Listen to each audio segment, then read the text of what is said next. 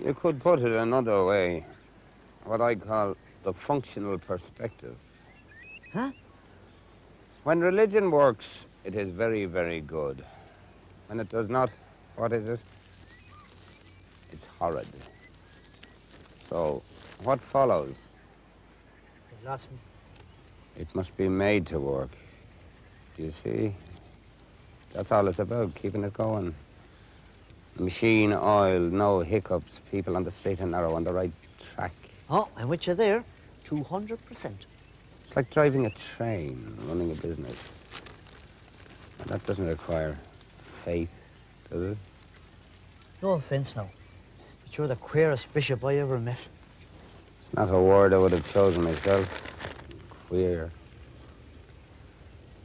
The thing is, you see, religion is the prop. If people don't believe, you can forget about law and order. It's as simple as that. That's why some people stand back from it, see it in a rational light, and make it work.